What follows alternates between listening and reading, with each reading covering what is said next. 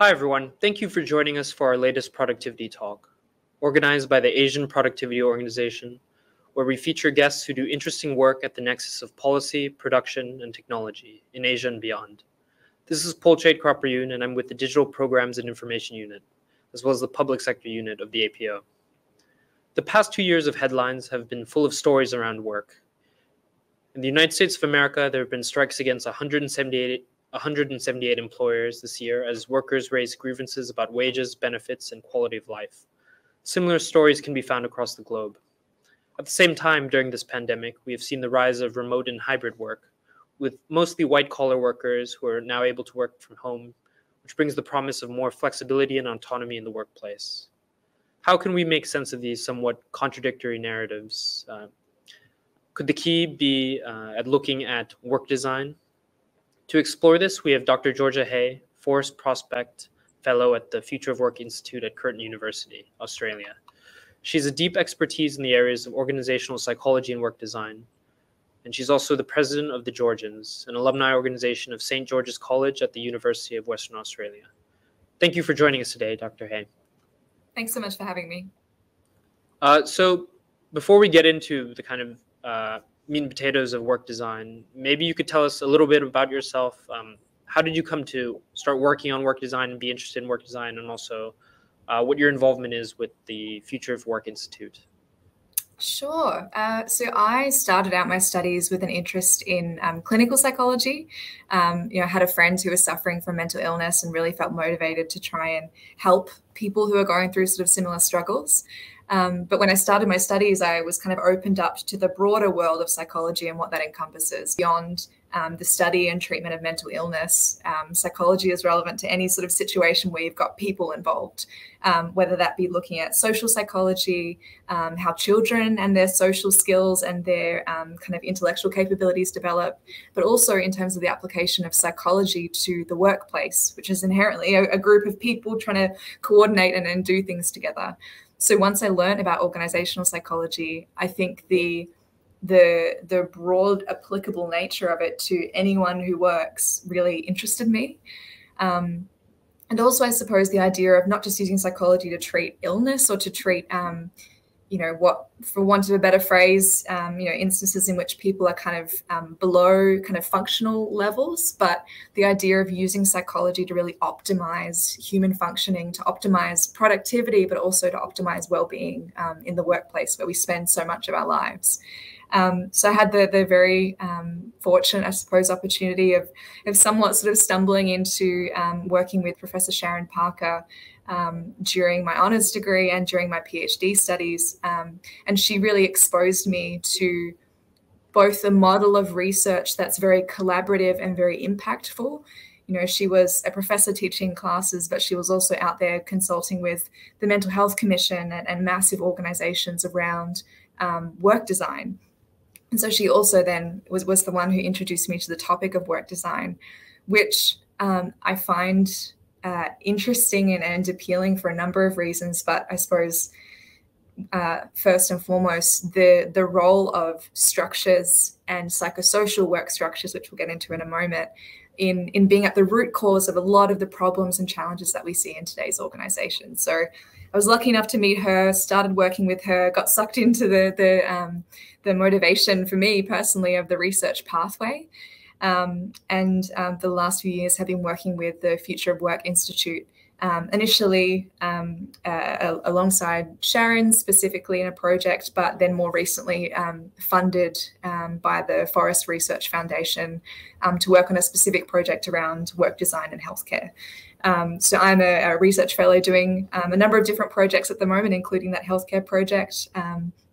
And I have many other colleagues who similarly involved in a lot of different projects across industries, across sectors, a lot of them related to work design, but sometimes questions more broadly around recruitment, technology, anything that has to do with people in the workplace and a lot of the contemporary challenges that today's organizations face. So that's the sort of space we're operating in, and I could spend a long time talking about all the nitty-gritty of that, but let's chat a bit more about work design. Great, yeah, and I'm sure we can get back into more of the future of work's broader scope later, and maybe its potential interest towards APO member countries. But yeah, let's get into it. Could you define work design for us? What exactly is work design? What are the basic principles, etc.? Sure. I have a couple of slides that I might just share to help. There we go. And I'll get my mouse from one screen to the other, and to help orient, I suppose, everyone to the concept of work design, because it's somewhat intuitive. Work and design, you can kind of get an understanding, but the academic definition is around the content and organization of tasks, activities, relationships, and responsibilities. So to make it a little bit more tangible, this is a sort of screenshot from a study or an experimental paradigm that we've used a couple of times. And you can, if you look at this job, the orange box being a job, and you can get the sense that it's sort of an administrative job in a legal context. And you can see that the first 4 tasks that are being put in there are around photocopying, filing documents, putting them in the correct folders. And what we ask participants to do is to look at the remaining tasks on the right-hand side of the screen and decide which tasks best fit that job. If there's some leftover capacity, some leftover space, what tasks should this person who's already doing the tasks in the orange box, which ones should they do? And hopefully when you read through those tasks on the right-hand side, you can get a bit of a sense of how adding those tasks to the job would change what we would call the psychosocial work characteristics or the work design. So whether that's to do with more photocopying and filing, or is it something that perhaps is a little bit more social? So greeting and directing court visitors, collaborating with a colleague in terms of arranging meetings.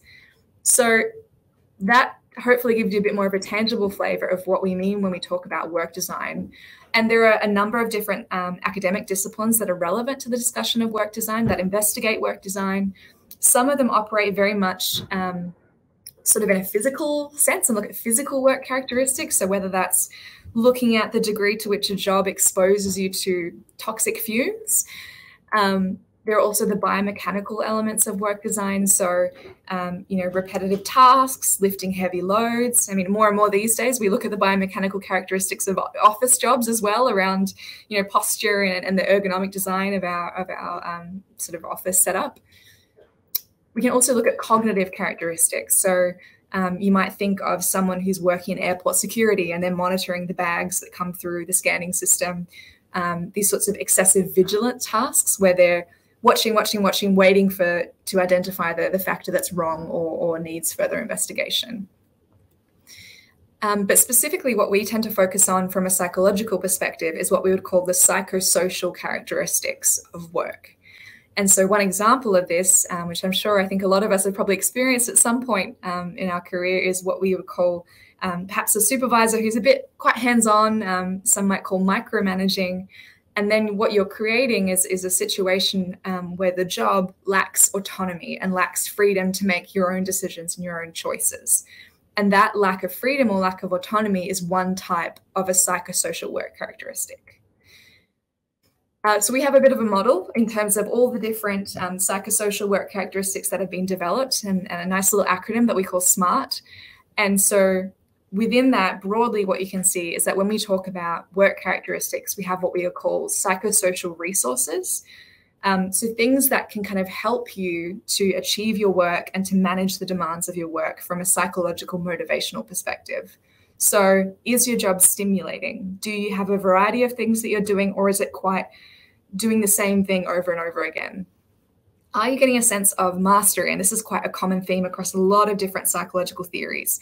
If we're turning up to work feeling like we're not achieving anything, either because we don't have clarity over what our job is in the first place, or perhaps because we're not getting feedback from colleagues or from others about the effectiveness of what we're doing, if we don't have that sense of mastery, long term, we can find it quite difficult to perform, let alone be innovative and be dynamic in our work. Agency is the autonomy that I mentioned earlier. Relational is really, really important as well across a number of different psychological theories. We're social creatures, regardless of whether you're introverted or extroverted. We all require a degree of social interaction. So that's about, in your job, do you have a lot of interaction with colleagues? Do you have a lot of interaction with people who perhaps are the beneficiaries of your work? And do you have a lot of opportunity to interact with them and to get feedback from them and to get a sense that what you're doing is important and impactful for someone? And finally, we talk about the psychosocial demands. So whereas the resources kind of give you that energy, give you that capacity, the demands are the necessary parts of our job that might potentially sap that a little bit or put pressure on ourselves. So what are the time pressures that you experience in your work? What is the workload pressure that you experience? Also, importantly, particularly from a psychological perspective, what are the emotional demands of your work? Are you required to kind of put on a brave face or to appear in a particular way? And what are the emotional and psychosocial costs that bears on you long term? So this is our way of thinking about what is work design. And then we can look, and this is the reason that work design is so important, at the types of jobs that are prevalent globally. And there have been studies that have broken this down in terms of different countries, but broadly, what we would like to aim for is these active jobs that you can see on the screen. So we don't want to be in passive jobs where we're doing something that's really quite repetitive. So we have these low job resources. It's not very stimulating. I'm not getting much of a sense of achievement, and I'm not really being put under much pressure to perform or to have, I don't really have any reasonable sort of level of workload. On the other hand, we don't want to be in quite a constrained job, this stressful job where I still don't have a lot of autonomy and variety, but now all of a sudden I'm being put under a lot of time pressure and a lot of workload pressure.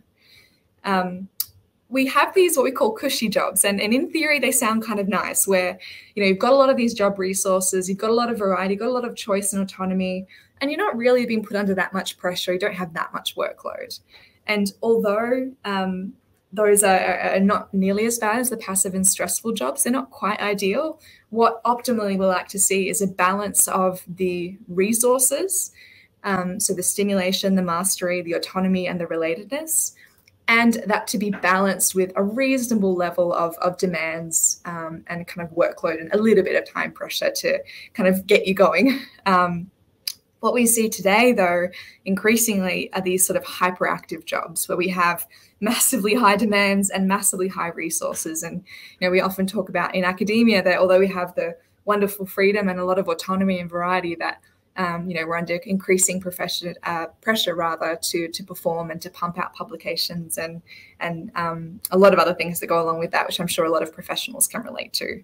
So what we know is that when that balance between psychosocial work resources and demands is off, either because we've got too many demands, not enough resources, or also in those situations where we've got really low resources and it's that repetitive, understimulating sort of work. You can have a look at this Parker review paper and the wealth of literature that shows that this is critical, not just for preventing ill health and injury, but also for getting people who are coming to work who are interested in what they're doing, engaged, feel responsible for the outcomes of their work, and in particular where we're increasingly requiring organizations to have employees who are agile and creative and identifying opportunities, identifying solutions to problems before they happen rather than just come to work and do the day-to-day.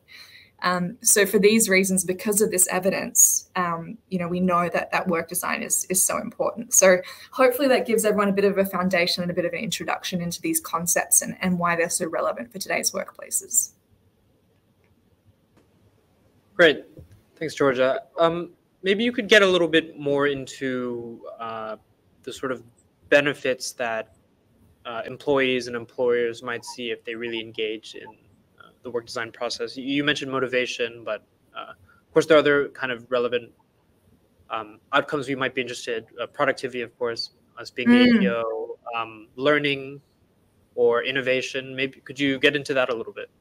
Yeah, sure. So as you mentioned, productivity first and foremost, there have been a number of studies that have linked work design to individual performance, to team performance and productivity, as well as some studies, and, understandably, it's sometimes difficult to draw this link, but between work design and organizational performance.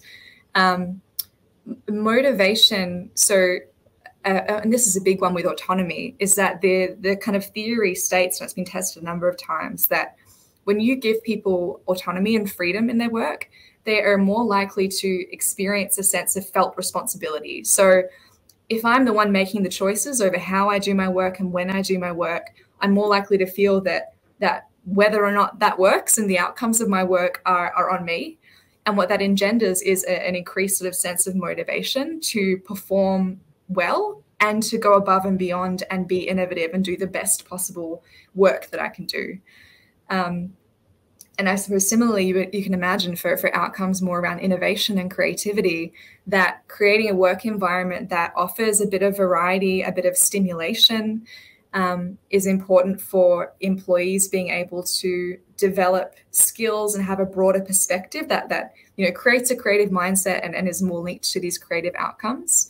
And then I suppose also there is the social interactions and the social connections are instrumental for creativity as well, where we want to create an environment where people are able to work together, combine complementary perspectives, and trigger collective creativity, which is often neglected. When we think of creativity, we kind of think of a bit of an individual who kind of sits alone and has this kind of eureka, brainstorm, light bulb sort of moment and comes up with a creative solution. But often it's those interactions that can really ignite the seed for creativity. So we find that it's individuals' motivation. They feel responsible, they feel connected to their work, and therefore turnover is reduced as well. That also reduces what we call presenteeism. So, it's awful when we have employees leave, but what perhaps is arguably even more costly, if not equally costly, is employees who stay but aren't engaged with the work that they're doing, and are not performing at their best ability. So we find that when they have that social connection, and particularly that stimulation that comes through the variety, that they're more engaged in what they're doing, they stay for longer, they perform better. It really sort of ticks all the boxes that are also quite intertwined when we think of productivity. So it's really that psychological perspective and understanding the motivational mechanisms where we can paint this quite compelling evidence-based picture that these work characteristics are quite important. Great. And maybe that's a good jumping off point. And to connect it back to productivity.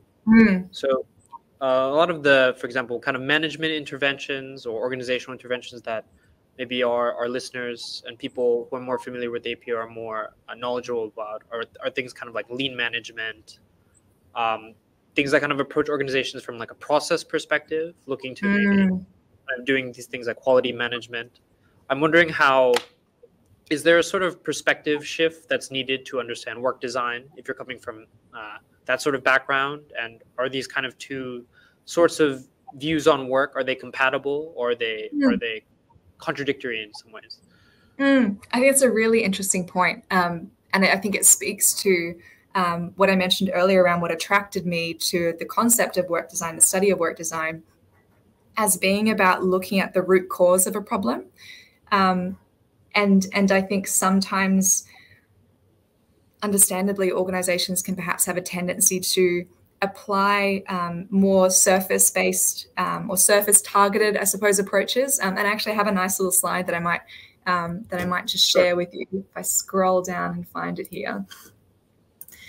That, when we look at the symptoms of challenges that we might face around stress or low performance or low innovation, and these are not necessarily the strategies that you mentioned, but kind of we can look to solutions or programs or training that are well known and apply that as a solution when that may not actually address the underlying problem, which, in many instances is the structure of the psychosocial structure of work.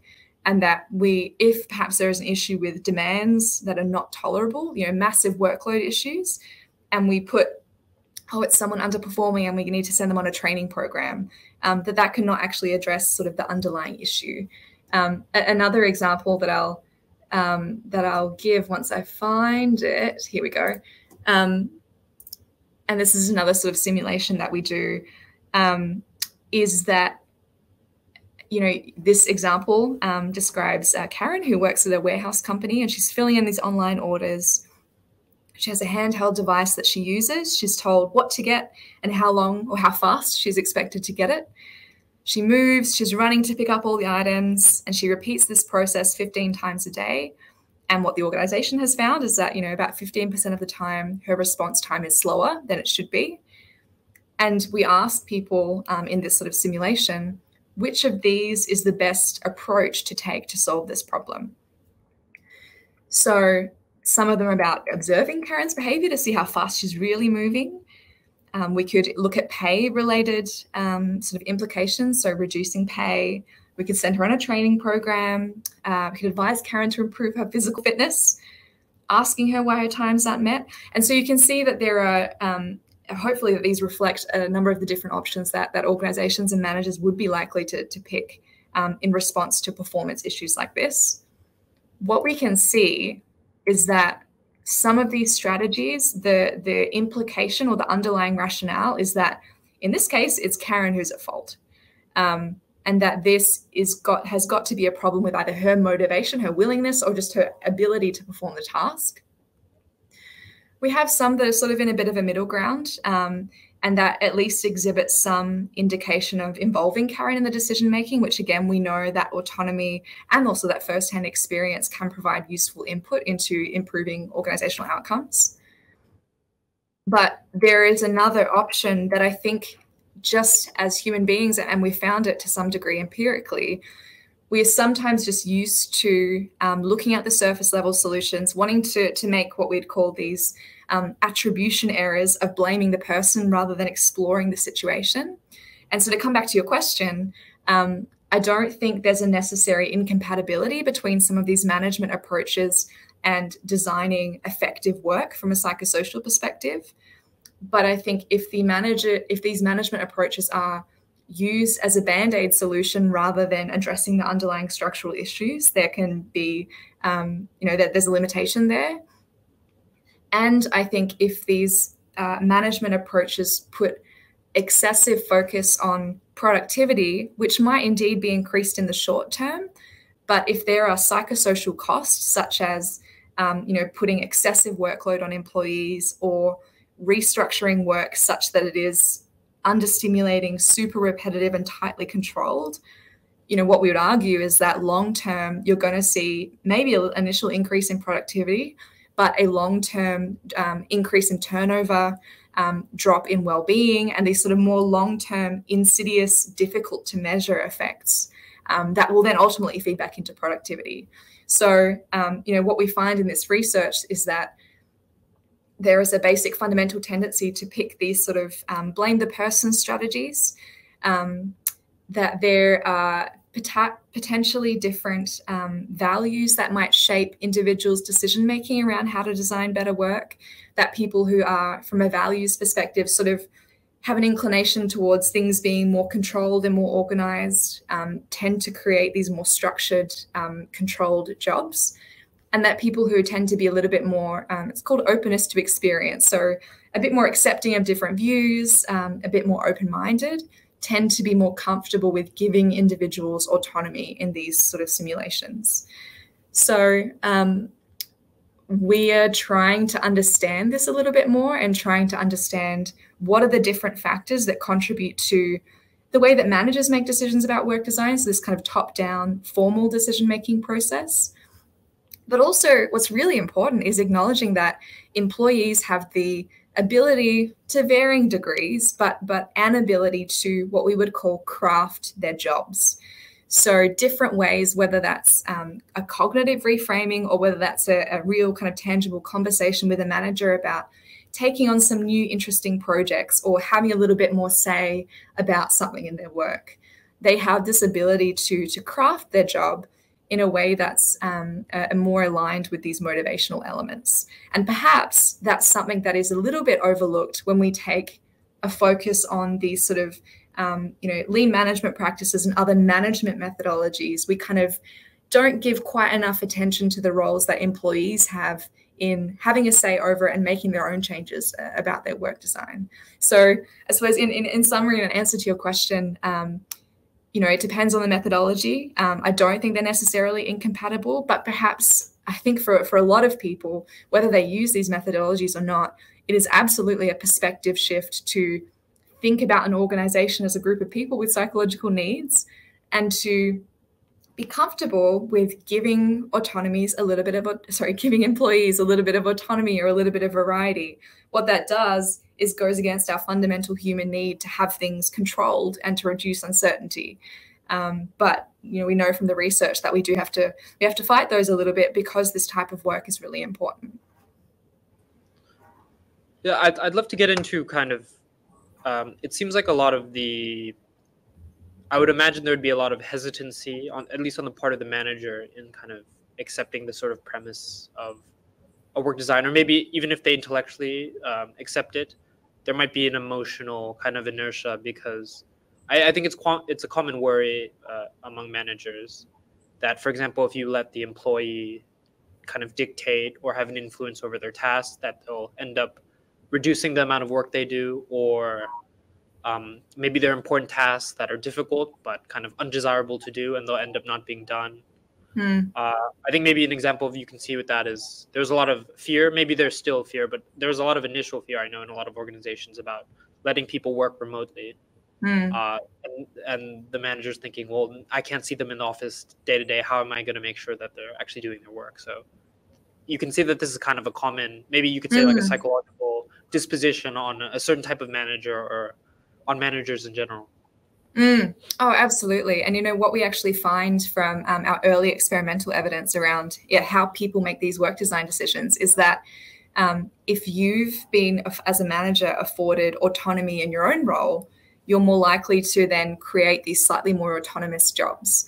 So and I suppose also actually from some early qualitative research that I'm doing, it's a similar, I suppose, logic, but kind of the opposite, where with a sample of entrepreneurs, what we've found is that it's the entrepreneurs who have previously in another job had an experience of really bad work design, where they've been in a really kind of tightly controlled, micromanaged job, and they have that firsthand experience of how awful that feels and the way that that did stifle their performance and their creativity, that they then go out and kind of try and make a conscious decision to give a bit of autonomy to their employees. So it definitely seems like it takes a lot to kind of, whether that's a firsthand experience or a global pandemic, to kind of force us into these sort of, both just doing things differently in general, which is difficult. But then, as you say, it's, there's a sort of a business risk involved, and it creates, the space for things to go wrong. I suppose what I would say to that is to first acknowledge that, and I think would be naive to not acknowledge that it is something new, and it is something that creates uncertainty and creates a degree of risk. What I would say is that it's firstly not an all or nothing approach. It's not about giving employees free rein over everything. It's about exploring different ways in which some of the work characteristics can be tweaked, and sort of experimental, sort of iterative approach around crafting this job and different jobs to address some of the weaknesses where those psychosocial resources might not exist. And I think something that's also come up again and again, particularly about this idea of autonomy, which I think is perhaps one of the most challenging characteristics from a managerial perspective, is that it's autonomy, but paired with accountability, and still paired with structure around that job. So I think there are challenges associated with it. Fundamentally, as humans, we kind of, our brains don't quite work that way. There are business challenges associated with it. But I think if, and we have some principles and some information that perhaps I can send through around not just thinking about the work characteristics that you want to change and you want to be there, but thinking about the work design process as any other change process, a process that's planned, a process that has stakeholders involved, a process that has milestones, and a process that's measured. So are we seeing the results that we wanted to see by giving employees more autonomy? Are we seeing the downsides that we thought we'd see? How can we address those if they do exist? So I would say it's about not thinking about it as this massive leap. It's about baby steps, and it's about having a clear and defined process in place, which, unfortunately, often, well, not unfortunately, but an additional challenge is that psychological expertise. I think it's changing a little bit, and definitely in Australia, but having that expertise around work design, organizational psychology, organizational change is often not in-house in organizations. It might be around getting consultants in, which can bring its own resistance and challenges sometimes in organizations. So the organizations that are lucky to have that expertise in-house, I think, are definitely at a sort of advantage. But whether it's working with, a research group such as ourselves to do that hand in hand from a research perspective, it's whether it's looking at upskilling current employees from a work design, organizational psychology perspective, or management employees rather, or whether it's about thinking about how to bring those capabilities in-house. Because I think you can definitely embark on something like this and then be kind of a bit overwhelmed by the challenges and the complexity of it, I suppose is a final note that I would make. Great. And since we're kind of getting into it already, I know some of the kind of important research around work design right now is on kind of what's termed as the antecedents of work design. So what are all the things that are necessary in order to even start this process? So maybe you could talk about that a bit and then kind of take us through to how that then becomes work design in an organization. Yeah, sure. So I think I've got a couple of slides that might fit with this. And the one actually I had up earlier around this model of influences on work design, which I think looks like it's showing now, if I'm correct. Sure, yeah. Fantastic. There we go. So we can think about it, and we love to think about things in research from kind of like a multi-level perspective. So, and I touched on it earlier, that there have been documented variation in the quality of work design based on the country, and also based on different countries that have similar sort of political approaches. And you can imagine that the political context, the economic context, and the regulatory context shapes what is possible in terms of work design. So shapes what is possible perhaps in terms of working hours, or shapes what is possible perhaps to a lesser degree, but possibly in terms of, can we work from home? Can we work flexibly? Is that possible in our context? And then from an organizational perspective, is that possible in terms of our organizational policies, our organizational structure? Those will have a flow-on effect to what is possible in terms of work design. And our organizational strategy will have a flow-on effect to what is favored or prioritized in terms of work design. Are we envisioning our organization as an agile, innovative organization? Are we looking to enter a new market? Do we then need to facilitate new ideas within the organization? Might we then look to give people more autonomy and more variety to create those new ideas? So it depends on the organizational context massively. And I suppose a little bit in between higher level and organizational is different industries will have different pressures that will allow or favor different ways of structuring work. And then we also have the local context. So what's happening in the group, what's happening in the team, which other teams is the team working with, and what are the pressures in that sense. And then the factors that we touched on earlier, for example, around personal values, personality, will also kind of come to bear on the nature of work and work design. So if I flick to, which one might be, I really like this example as a good example of, I suppose, a change in work design and what that might look like. So the example of midwifery, and this was a study that not myself, but some colleagues did. So you can think about, I suppose, the three kind of trimesters of having a child, and traditionally how this particular hospital would structure their midwives who are looking after the mothers or mothers-to-be, is that you would have a group of midwives who look after prenatal, the first trimester. You have a group of midwives who look after women in the second trimester, and a group of midwives who look after women in the third trimester. And that was how they had originally approached the work design. They changed that to what they called a caseload model, where instead they would have a midwife or a group of midwives who look after a group of women from the very beginning to the very end of the pregnancy. And what you can imagine is that changes quite significantly some of these psychosocial work characteristics, one of which we call task identity. And that's very much about, do you see something through from beginning to end, and do you get a sense of the outcomes of your work? So you can probably imagine if you're looking after prenatal midwives, prenatal mothers, you're then handing them on to the next group of midwives and not really knowing what happens, not really knowing, was the pregnancy successful? Did my work have an impact? And so on and so forth. And what they actually found was that they randomly assigned the midwives to these two different ways of working, and found that that caseload model, where they had this broader perspective and a more kind of complete perspective of their work, was better for the hospital and better for midwives as well. So you can get a bit of a sense of what that redesign looks like in practice. But I'm sure you can also imagine that particularly in a hospital setting, particularly in the setting of childbirth, which is quite complex, quite high risk sometimes, that going from one caseload model to the other, so one way of working to the other, requires a lot of careful thinking and careful change. So there can definitely, and that's, I think it's a good example of where you can see how important the redesign process of figuring out what's the best approach, how we're going to measure if it's the best approach, and how we're going to implement the best approach is particularly important. So I think that's probably a good example that I'll end on to answer that question. Right. Yeah, that's very interesting. And I guess it kind of speaks to the importance of data in kind of making these sorts of decisions. I would imagine that, I'm not sure if every organization that, for example, you've worked with or that you've researched has had access to kind of meaningful data. Maybe they do have meaningful data in terms of like the relevant outcomes like sales, or in this case, kind of successful births. But do they have meaningful data in terms of like employee satisfaction, or is it that common for organizations to be asking, like, do you find this job meaningful?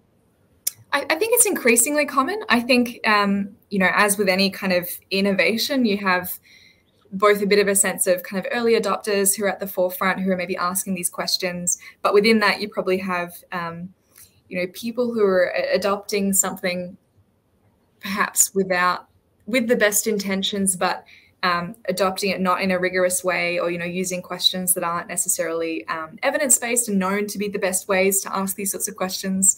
So I think there are some challenges around ensuring that organizations' approach to asking these questions, whether that's through surveys, whether that's through focus groups, through even exit interviews with employees, that's done in a careful and sort of rigorous way. But I do think it's increasingly common. I think what perhaps will be the next challenge is, well, once we have that data, how do we improve these numbers? And I think that's where we can come to back to that iceberg challenge of, okay, well, if we've got poor employee engagement, we'll put a slide in the office, so we'll have a breakfast bar and everyone can have free lunch or something, and that's great for a little while, but doesn't necessarily address the underlying problem of perhaps poor employee engagement or dissatisfaction. So I think we're seeing it increasingly. And it's definitely kind of spreading and becoming more common, but there's a challenge around how to do it well and then how to act on that data. Right. And to go back to the kind of graphic that you talked about, where you're showing the kind of different levels of antecedents. So you have kind of individual, local level, and then kind of you have things that are like maybe regulators affecting labor policy, for instance, or like occupational health and safety. What does the kind of ecosystem of work design look like? Like, what are the things that each actor kind of affects? How do they relate to each other? And kind of how does the frameworks of work design that kind of navigate these sorts of relationships? That's a really good question. This idea of understanding the factors that affect work design, I love the description of it as sort of an ecosystem, is still relatively early in its stage. And, we know that, and that paper that framework is from in more detail outlines the different ways in which variables at those levels can influence work design. So it's a bit of a easy answer, but we know it's a combination of all of those things, and that we can't just, for example, leave it to individual managers to make the good decisions under a host of pressures that are pushing them in the other direction.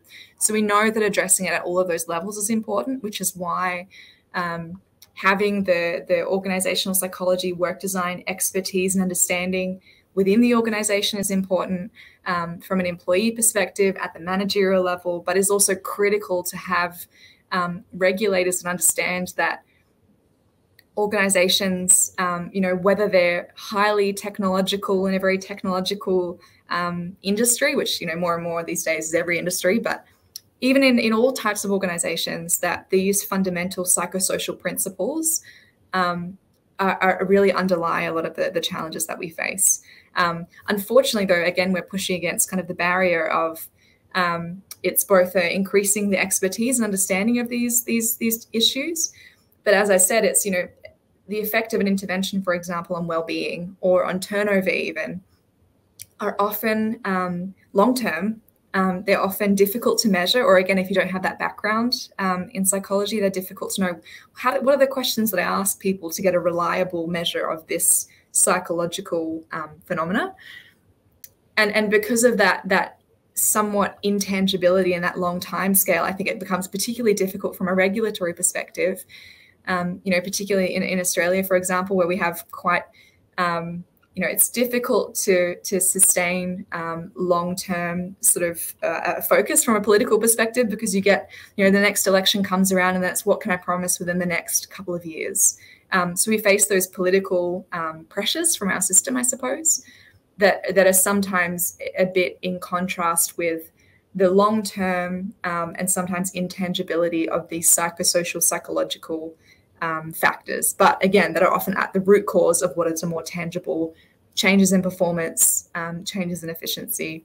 So I think it's particularly a challenge at that regulatory level, but we see how influences at every stage is important. Right.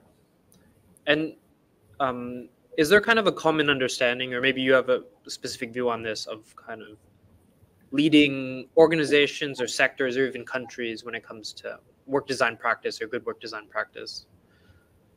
Oh, that's an interesting point.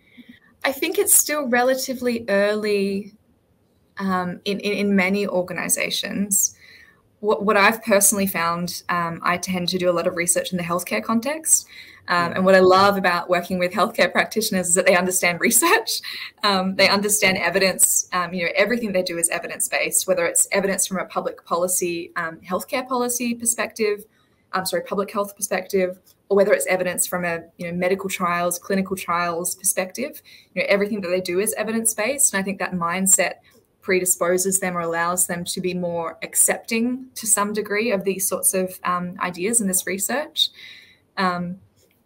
Equally, though, I tend to work with public hospitals, and they're under a lot of pressure to just get things done faster, get more patients, through the doors, and to some degree to be risk averse, which can again lead to kind of quite bureaucratic organizations with a lot of policies and practices in place to regulate everything. And so I think there's the challenge around, well, how do we still, mitigate risk, but still create jobs that are where clinicians who have so much wealth of expertise have the autonomy to exercise their decision autonomy over the work that they're doing. So I think that the healthcare environment is a particularly interesting one. I think that's an example that personally I probably have the most sort of experience with, but it's coming in pockets, I think, in different organizations. I think in the entrepreneurial context and startup organizations, or organizations that are kind of affiliated with that environment, like your Facebook and your Google, who are kind of synonymous with this innovation, tend to be leading in some ways in being readily open to adopting new ways of structuring work, and this kind of not trial and error, but this kind of prototyping, tweaking, experimenting when it comes to work structure, which I think is a bit of the mindset that you need. But to some degree, they're also sort of some of the most avid users of what are perhaps more just kind of hype or putting the slides in the middle of the office, or to some degree taking quite surface level solutions to some of these fundamental psychosocial problems. So I think those are the two sort of industries, if the second is really an industry, or areas that I think is interesting to explore these ideas in. Yeah. Your example of kind of like the tech company also reminds me that well, from what I've read, that work design, maybe the first application, I don't know if this would be considered like the modern approach to work design, but a lot of it was applied to, for example, like call centers, jobs that are kind of, maybe they were emphasizing more of the cognitive load or the cognitive demand part of work design, as opposed to the psychosocial component of work design. But have we seen this sort of expansion now towards like white collar jobs that everyone would consider, oh, these are nice jobs anyway. People don't already get a lot of meaning and say like professional identity and status from these jobs, so we don't need to focus on them. Have we seen that sort of shift happen? Yeah, definitely. I think it's a really interesting point. And, some of the earliest work design research was, as you mentioned, around call centers, but also the factory floor. And, kind of came from these sort of what were the initial kind of seeds of not of work design, but of just a general focus on employees as people and trying to make organizations more productive. But that approach was that very sort of Tayloristic. How do we maximize the efficiency of every moment through control and through tight monitoring? But as you say, what that has led to is both a change in the perspective to how do we make what perhaps were otherwise quite repetitive, monotonous, unengaging jobs more engaging. But as you say, it's also a little bit about how do we apply these principles to other jobs, to either, perhaps you might have a job that's incredibly stimulating, but still quite controlled. So even though there's some element of these psychosocial resources, taking a broader view to all the ways in which jobs can be enriching and fulfilling, we're actually seeing a little bit of research also now around to what degree is it sort of a linear relationship between having these psychosocial resources and all these positive outcomes that we talk about. And what I mean by that is there a point at which that becomes too much? Is there a point where there's too much autonomy and too much stimulation and too much variety for either our brains to kind of cognitively handle, or is there too much with respect to performance and innovation? So there's some early research kind of trying to figure out if there's a bit of more of a curvilinear effect, and there's sort of maybe there's this sweet spot of some of these characteristics. But I definitely think when it comes to some of the demands that we have, for example, in white collar jobs that are perhaps a bit more meaningful, a bit more traditionally stimulating, that there is only so much that can outweigh a massive workload and working under massive time pressure. And that's where you can see, perhaps if we think back to that Karen example, even though it's not a white collar job, we might look to those employees who have this meaning and this stimulation, but are performing poorly, and be inclined to send them on a training program and again apply these band-aid solutions when what's ultimately the problem is workload. It then becomes a really tricky, complex question of how to manage workload and still maintain a profitable business. But unless you do that, you're not going to solve that problem. And if anything, you're going to spend more money on training and slides and things that aren't going to address that. So I think there's still a focus on what these sort of traditionally understimulating jobs. And I think there's an increased focus on other types of work, and particularly as we're bringing in, as changes are being, as work design is being changed, not with the intention to change work design, but because new technologies are being brought into organizations. And there's a role for thinking about how do we actively design work around these technologies rather than let the technology dictate our work design. And then, I suppose that the other point around still needing to address the demands side of work design in some of these white collar jobs as well. Yeah. So actually, now that you mentioned kind of technology, maybe you could talk us through what's work design's kind of evolving relationship with some of these new technologies that might possibly or already have dramatically changed the way that people work. Absolutely. I mean, it's what I kind of hinted at earlier. I think fundamentally the default approach, and it not through anyone's kind of wrongdoing, but just through the way that, is the default, is that we've got this new technology that's either disrupting the whole industry, or perhaps it's just a new way of communicating that we'd like to introduce into our organization, and putting the technology kind of at the forefront rather than in tandem with people. Whether that's, because of just a particular fascination with the technology, or because of seeing the technology as kind of doing the more important part, wherever that mindset comes from, implementing the technology without adequate attention to the surrounding processes, and then the way in which people's jobs are impacted. And, what we're seeing is that even in industries where the technology is really kind of revolutionizing the way that work is done and really taking on some of these increasingly complex tasks, that there's still a role for people to play. And I suppose one example that I've particularly been doing a lot of work in is, as I mentioned, in healthcare, but specifically in the realm of genetics and diagnosing particularly children with rare genetic diseases. I'm not a medical doctor, I'm not a geneticist, but I can tell you that the world of genetics has changed massively over the last even 5 years, 10 years. The possibilities that have been opened up with genetic sequencing, genomic sequencing, and the ability to identify the genetic cause of particular diseases is just incredible. Despite that, or kind of in tandem with that though, there is still a massive role for geneticists and for other medical specialists to play in deciding which tests to do, analyzing the data that comes from that screening and those tests, and still making a judgment around, is this sufficient evidence to make this diagnosis? And then what does this diagnosis mean for the patient and their family, and how do we manage and support them through this kind of journey? So technology has advanced massively. I'm sure it will continue to advance and to continue to change those jobs. But, what we're finding is that that in the study and the work that I've been doing with these teams that are doing the diagnosis with the input of the technology, is that still in many cases, the technology is incredibly helpful and it unlocks kind of the beginning of the figuring out what's going on with the patient.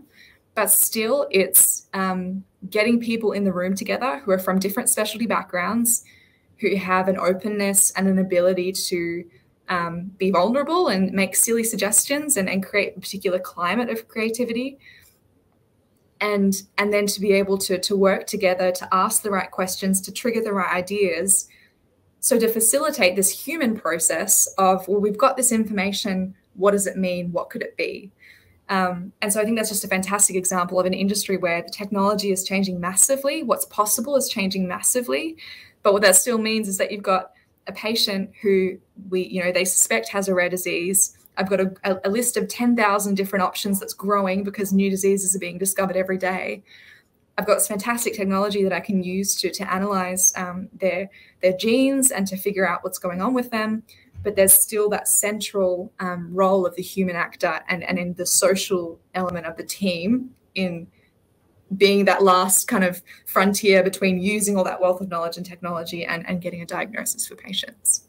It seems to me that you could have a very reflexive kind of perspective on the relationship of technology and people, because obviously people kind of influence how technology is integrated into working life, and also at the same time you can view specific technologies as, I guess, affecting some of the specific resources. Like, does this technology make the specific kind of routine work less routine or more interesting?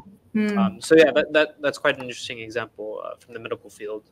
I'm wondering, what if we talk about things that because I wonder how much work design, or the current thinking around work design, is centered on a certain view of like an organization.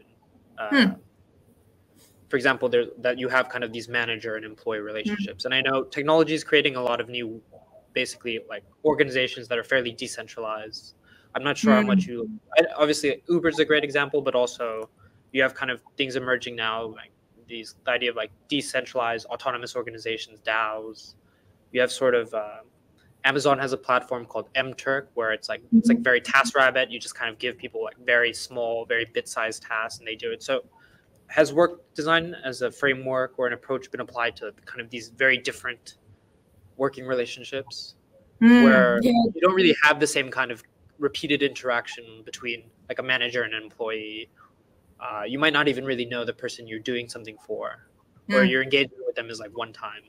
Oh, absolutely. I mean, I think that's the impact of that is sort of twofold. One is, as you say, it has those types of work, those types of organizations, if you call them, and what does it mean to be an employee now, has direct impacts on work design. Like you said, this idea of, I don't even really know who I'm working for. that element of not knowing what actually is the impact of the work that I'm doing, who is it affecting, and how is it affecting them, which again is that is a very fundamental kind of psychological driver of well-being and performance and continued effort.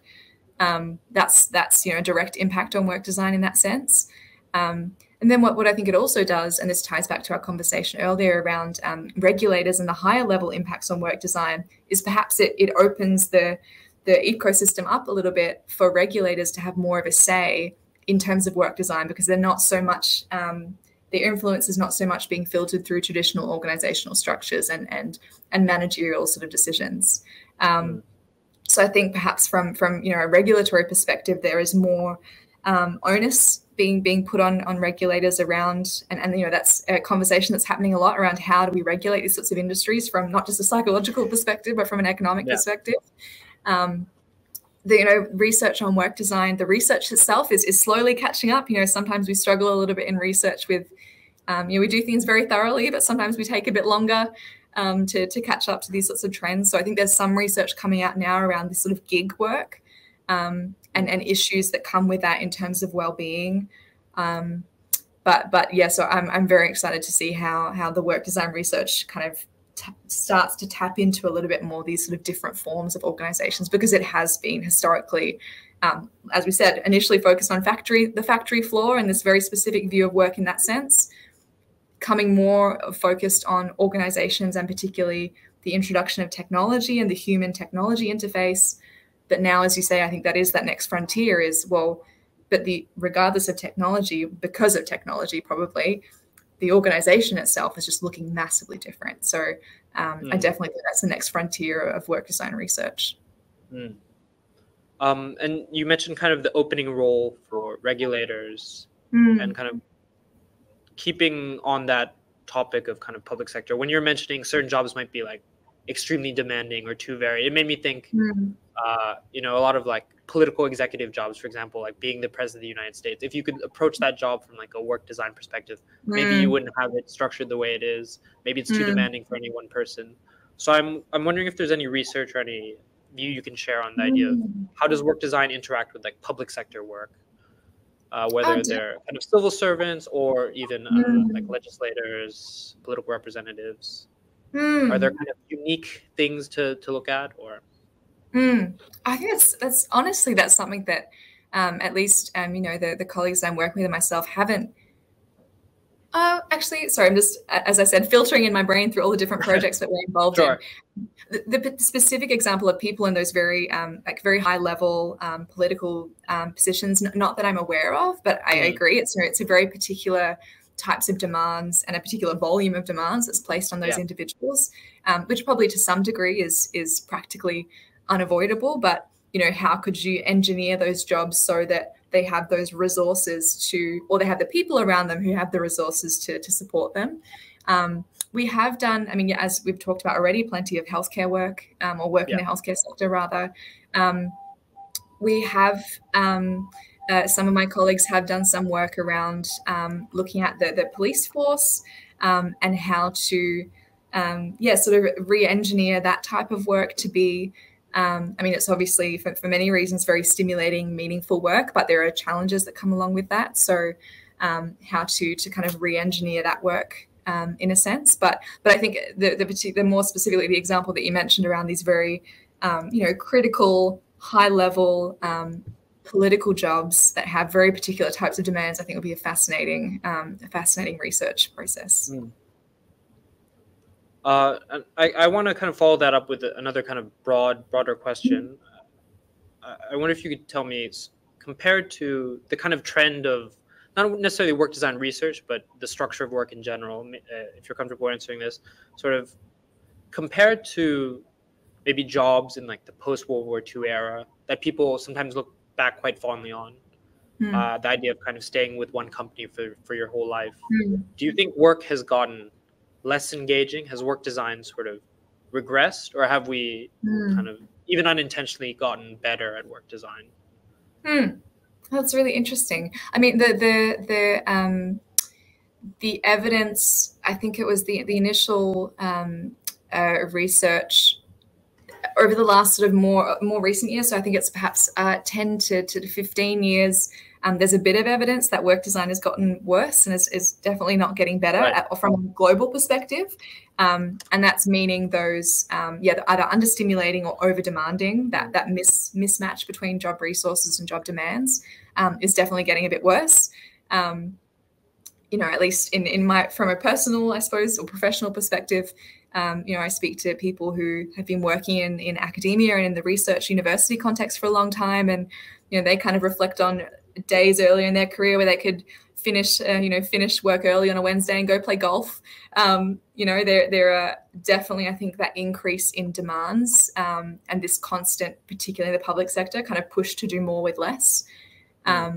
So I think there are more pressures, and that comes from also, I suppose, a broader increased tendency to want to measure productivity, and to this mindset of wanting to continually improve productivity. It's not okay just to be the same. We need to be better and better, and we need to be better than our competitors. And I mean, just logically, that can only work for so long when you're working with people and human resources, and that will eventually have to come at a cost of something.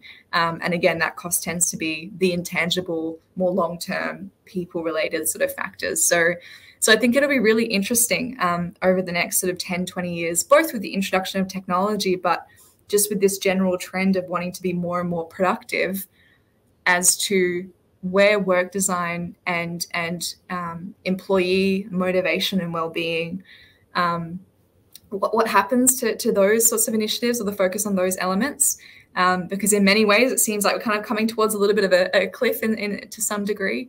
But as you say, alongside that, we've had more of a recognition. I mean, even just mental health in general, there were a time where that was taboo to talk about, and people should kind of there were particular stigma around mental health and mental illness, around kind of just toughening up and just getting over it, which has, at least here, definitely passed quite substantially. And that's, I think, broadening to well-being in the workplace is now seen as, that's definitely important. It's not just a fluffy, nice to have thing. It's important. It's a human rights issue, but it's also a organizational issue. So I think even though there is some evidence that work design is getting a little bit worse in terms of the mismatch between demands and resources, I think societally and sort of culturally, there's an increasing acceptance of the constructs that surround work design, meaning well-being and motivation, that they're important. I think it's just that gap between, it's important, but how do we make it happen? How do we navigate the change process? What does that look like? To again, I know well-being is bad, but how do I fix that? I think that's the main challenge we face, and that is particularly, I think, where we need a better bridge, at least in Australia, and I think to different degrees globally, a better bridge between the research that's coming out of universities and the practical strategies that are implemented in organizations and by regulators. And are you a work optimist or a pessimist, if you're kind of looking out at that time span you were talking about, kind of these 10, 15 years? Do you think work, you can talk about a specific sector, you can talk about just the context of Australia, but do you think work will get better in terms of employee motivation, morale, people's sense of kind of engagement with their work? I think so. And I think so both to motivate myself. But I think what has been really, as much as it's challenging and awful in so many ways what's been happening with the pandemic, I think to some degree, what it and other instances of this shows is that, when it gets to a certain point, either because an environmental factor like a pandemic is forcing us to be a particular way, or when people are, kind of saying and showing, hey, the way that we're doing things isn't working. It might look either productive on the balance sheet or, might be seeing these particular outcomes. But if there's a big enough voice to say that either we need more autonomy, or this work is just really boring and I'm not going to be staying here any longer. And maybe that ties to what you mentioned around people being more willing to move between different organizations, and in some instances having the capacity to choose an organization that has a better work design. I think, we've seen those shifts because of the pandemic in terms of different ways of working. I think we've seen those shifts in terms of organizations trying to be more innovative and open to structuring work in different ways. So I've seen those changes. And so because of that, I think I have that optimism, and particularly because of the transformations I've been fortunate enough to kind of see and tangentially being involved around the introduction of fantastic technologies to healthcare, which is such a challenging environment, but where such incredible advances have been made. I think I'm optimistic because of the cultural shift around the importance of well-being and employee motivation, and because we've seen these little experiments here and there happen.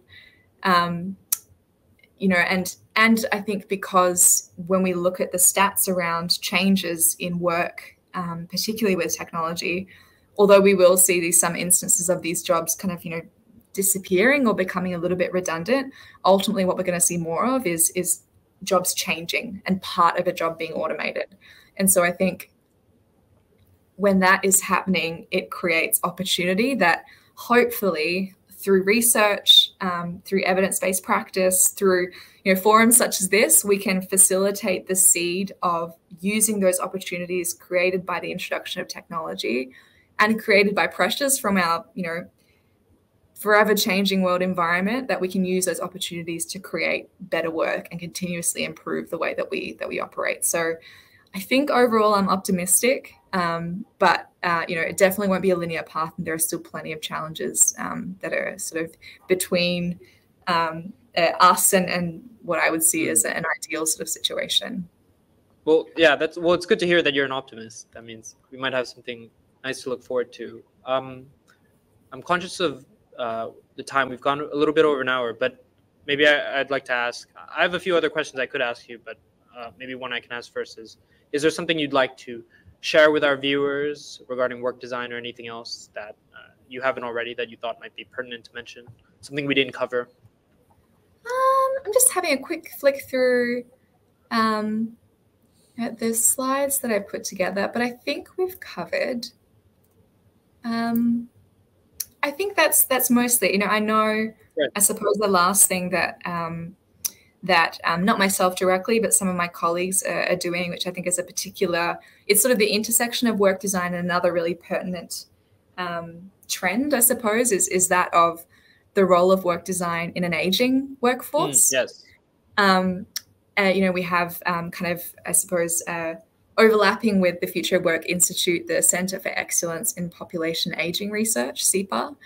And I've got some fantastic colleagues doing work around the different elements of creating a workforce that is both inclusive of older workers, but also that capitalizes on the strengths and the benefits that they bring to organizations. So it's a little bit about, debunking some of the myths and the stereotypes around older workers, creating opportunities for them to come into organizations where they might not otherwise, or might be where other candidates might be kind of unduly favored over them purely because of their age. But also around, kind of looking at work design and looking at how maybe there are differences in what is the optimal work design at different stages of life. I think there's some early research that there's a difference in terms of task variety and skill variety in terms of what works best for older versus younger workers. And there are some differences, for example, in how feedback might be received or what is the best way to deliver feedback. So I think there's some early research in that space. And then there's a piece around, as I said, integrating the expertise that older workers may have into the teams and into the organization. So, whether that's through sort of mentoring, mentorship relationships, whether that's through intentional efforts to make these sort of, multi-generational teams, if you like to call it that. There's, if we are to cope is the wrong word because it sounds too negative, but if we are to, I suppose, take advantage of the aging workforce, again, back to that thing of, well, these things are happening. How do we make an opportunity out of it? If we want to attract older workers, if we want to ensure that they are productive in our organizations, and if we want to retain them, again, we can come back to these principles of good work design and other principles around inclusion and diversity to ensure that they are coming and staying and being productive in our organization. So I think that's another real opportunity for work design research, but more generally a focus on the psychological, the psychosocial dynamics that underpin what happens in the workplace. And yeah, of course, that'd be of great interest to a few of our APO member countries, like the Republic of China, Japan, South Korea, that are kind of currently dealing with this problem of rapid aging and how to kind of boost what you could call like the silver economy. Actually, maybe second last question I'd like you to kind of think through is, I know one of the kind of macro factors that you talked about when it comes to like the antecedents of work design is about culture and the role of culture.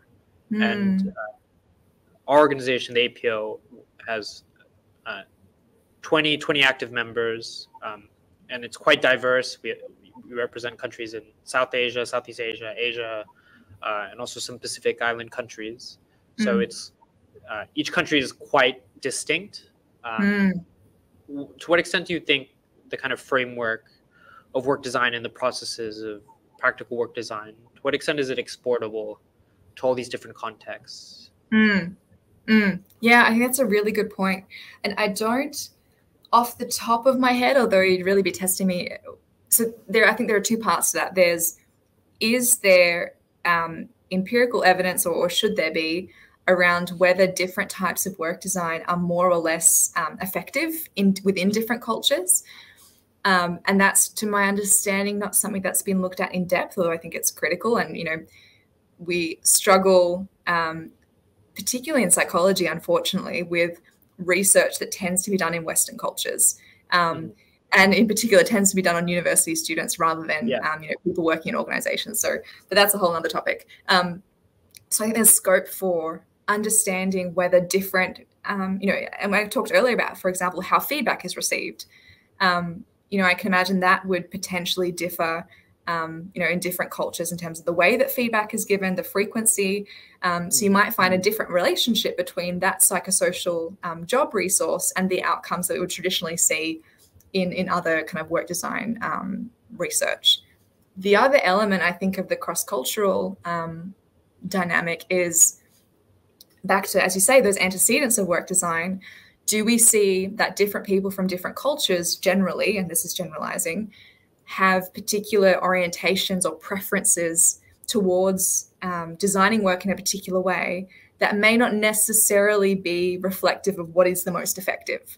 So, if the models that we have of work design hold, but different people in different cultures are more predisposed to other ways of designing work, that might be a barrier to good work design and to productivity. One example that I do know off the top of my head is a study that in particular broke down, and it wasn't necessarily from a exclusively work design perspective, but from this literature around self-managing teams and that kind of, I suppose, also a management methodology. And they broke it down in terms of, well, we've got self-managing teams and you're trying to introduce that into your organization. There's the self-managing part and then there's the team part.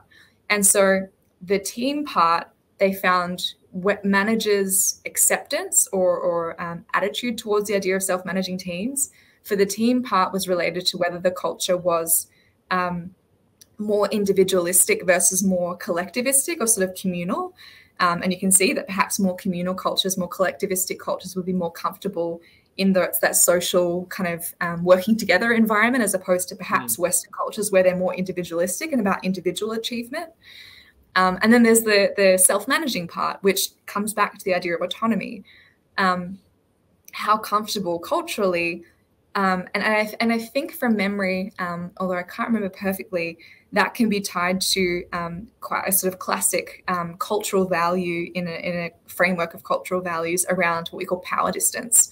So, how comfortable is the culture with having essentially a large hierarchy versus wanting to be really close to where decisions are made? And that would then, again, if you're in a culture that's typically prefers hierarchy and has a comfort with decisions being made kind of way up the chain when you're down here, that this idea of implementing self-managing teams and thus autonomy would be quite aversive to people who hold those cultural values. So I think overall it's a massive opportunity and a real need to do more research in this space. And I think, but critical, as you say, to understanding both when and where a particular work design is most effective, but also how can we facilitate the design of better work. Great. And now, final question. So for our viewers who are interested in learning a bit more about work design, what kind of resources, people, or organizations do you point them to? Sure. Obviously incredibly biased, but we're so lucky here so within the Future of Work Institute, we have the Center for Transformative Work Design, and we have a fantastic team, sort of operations team, marketing team, who work with our academic researchers to put these ideas into more tangible, exciting resources. So if you go to our website, which I'm sure we can potentially post in some sort of comments or details section, there is both resources about work design in general. There are resources about case studies of work redesign.